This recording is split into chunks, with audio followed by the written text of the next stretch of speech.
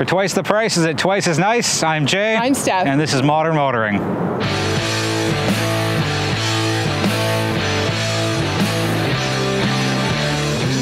I can't be blamed for being hungry.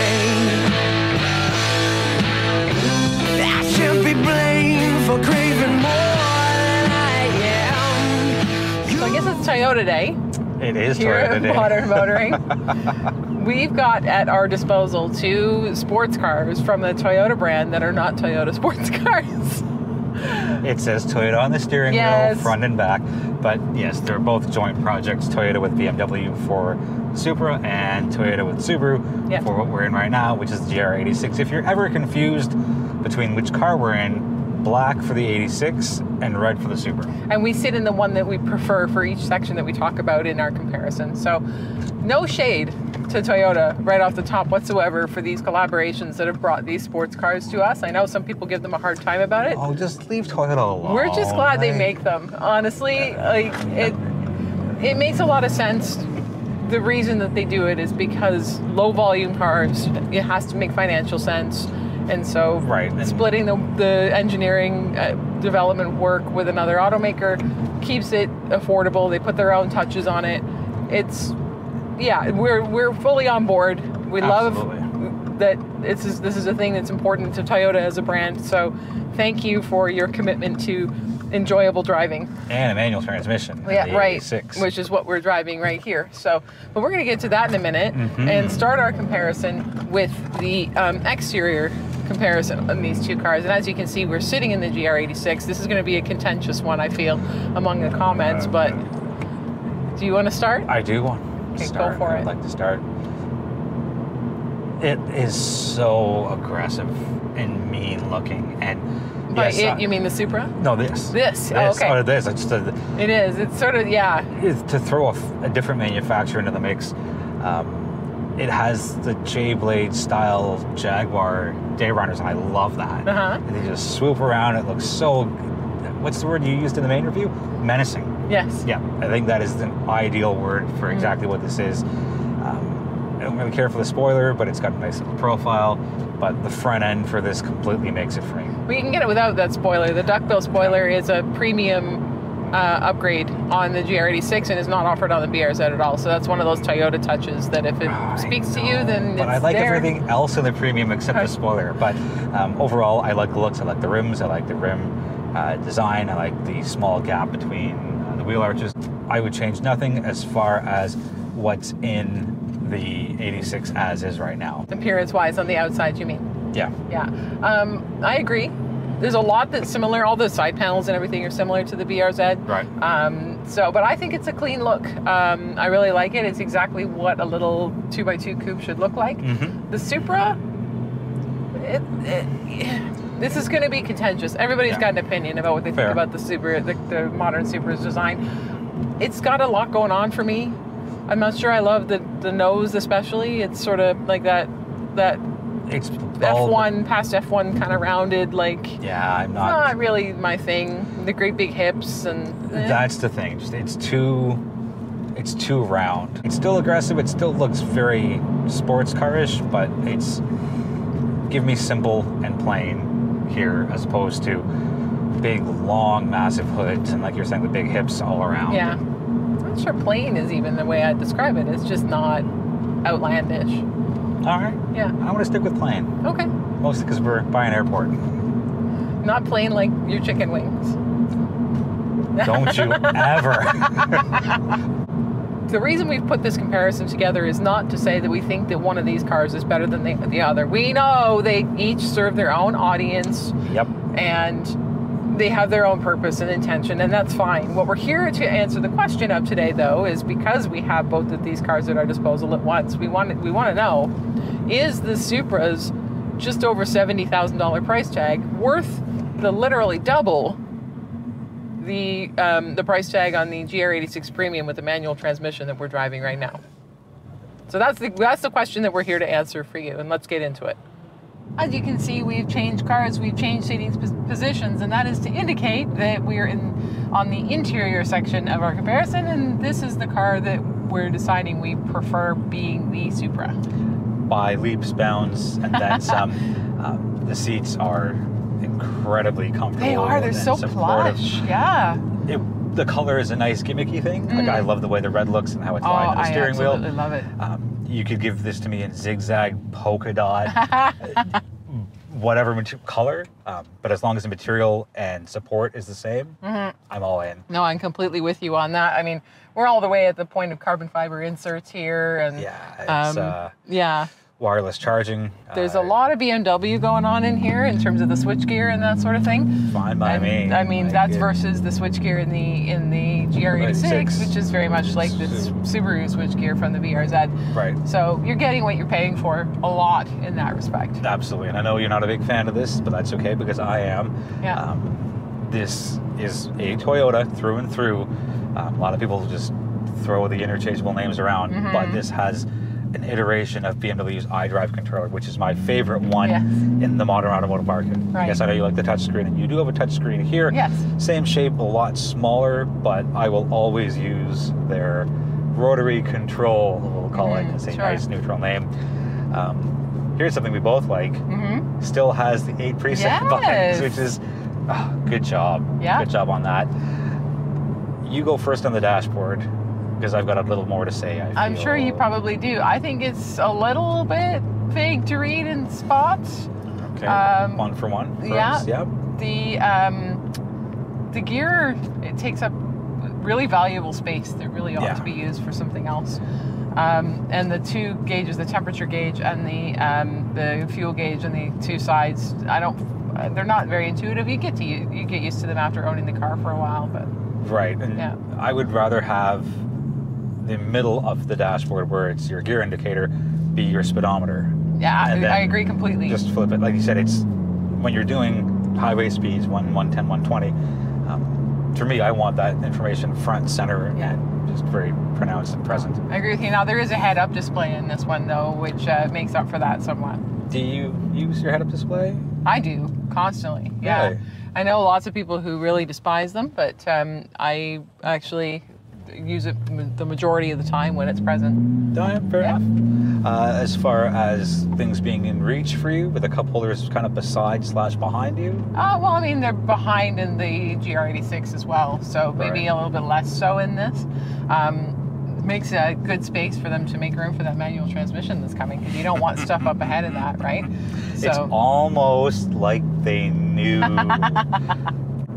Feature level isn't quite as high as it could be in this versus the GR86. There are heated seats, no ventilated seats. There's a wireless charging pad in this, which there isn't in the GR86. So again, you're getting what you're paying for there. Right. Is there anything else that would warrant double the price for you on the interior for this? It's a lot quieter. Oh, it leaps bounds. Yeah.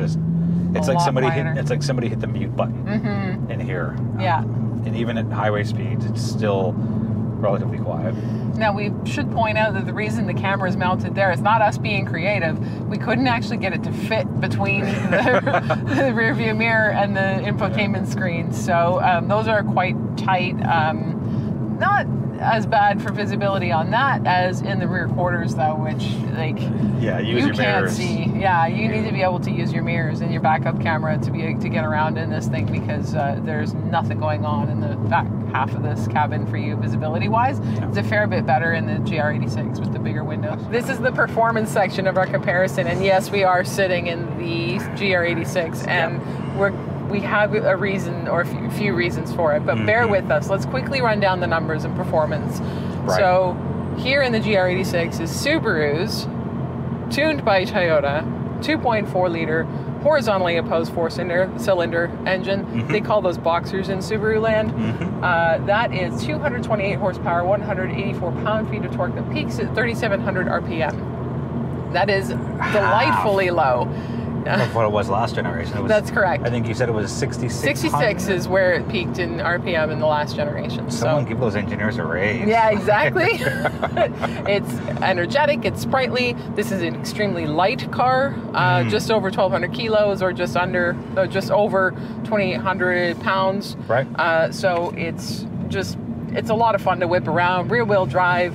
And it's got, the double wishbone rear suspension and Torsen, the limited slip rear differential. So what's to dislike? Not a whole lot. You're getting a lot. heck of a lot of value for performance out of this thing from all that.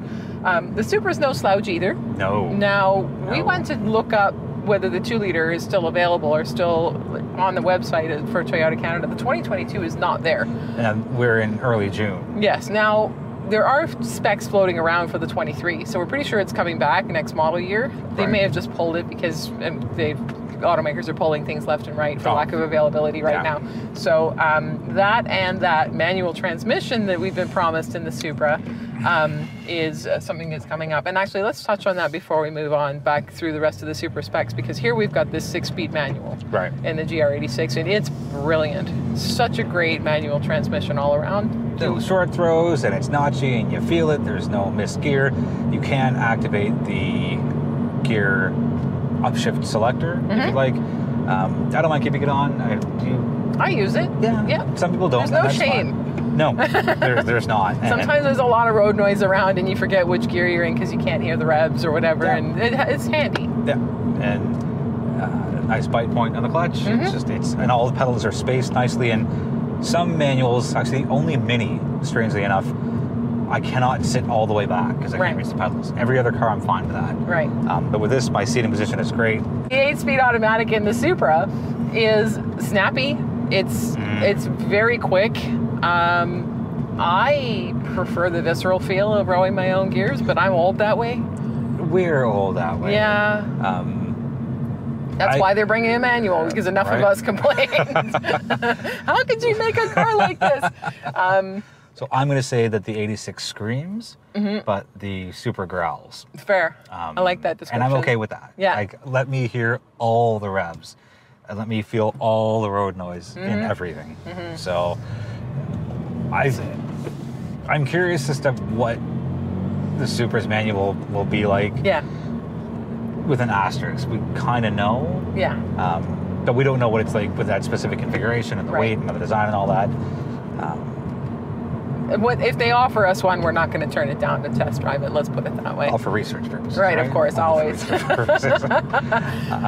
Anyway, back to the power specs and the powertrain configuration in the Supra. So that is the 3-liter inline 6 in that with a single scroll turbocharger, and power specs of 382 horsepower, 368 pound-feet of torque. If you've heard that before from any other BMW engine, that's fine. And if you're going to pick anything from BMW to power a Supra, that's the engine I'd pick. Fair enough, absolutely. Nearly 400s, it does everything it's supposed to. Yep. Quick little side note, so I'm in 4th gear doing 62. Yeah. It's loud, and it's at 2750 for the RPMs. Really, really quick gear ratios on the bottom end of this. We're talking about the GR86 now. Yeah. Gets you just up to the speed really quickly from through the low end. It's if you're planning to whip this around in 2nd, 3rd, 4th gear on a tight little track, you're gonna love this car. Everything about the Supra's powertrain is worth the money. But one thing that's a significant differentiator versus this is that adaptive suspension in the Supra. It really makes a difference. This is not awful, but it is stiff. Right. And you know, for the money, that's you have to expect that. You can't expect miracles out of suspension at $40,000 or less, right? Whereas for $70 in the Supra, you're getting that gorgeous adaptive suspension, and it really does smooth things out beautifully. Oh, it does. Yeah, especially on these awful Canadian roads that are barely maintained. But not Mississauga. We have the best roads ever. No. How much were you paid to say that? This is not sponsored by the city of Mississauga. Exactly. Where do we land on this one? I know where I land on. I think I know where you do too. Is there room on your island for me? The question, to loop back, is not which is the better car. We know which is the better car. It's, is the Supra worth twice the money? I don't see it. I can't go above 50 for the Supra for all that it is. And I know that it's worth, and it's got value, and I know all the things. Yeah. But with this specific comparison, is it worth twice as much? Not to me. I would, even if I had the $70,000 to buy the Supra, I'd buy 2 of these. I love this car so much. Let me guess, they would both be manual. Of course they would. And they would both have different interiors. Right, exactly. Now, if you want to learn a little bit more detail about the GR86, we have reviewed it recently in full detail. So go and check out that full review if you want to learn more details about this, because this is a second generation, completely redesigned for 22. So you might want more details on that before you go and buy 2, like I'm not going to, because I don't have $70,000 lying around. But thank you so much for watching, and let us know in the comments if you agree or disagree. We don't have to ask you to. We know you'll let us know. You will. That's why we love you. Exactly. And while we're at it, don't forget to subscribe so that you can comment and regularly catch our videos so that you can be part of our community. We'd love to have you join us. It's true. We would.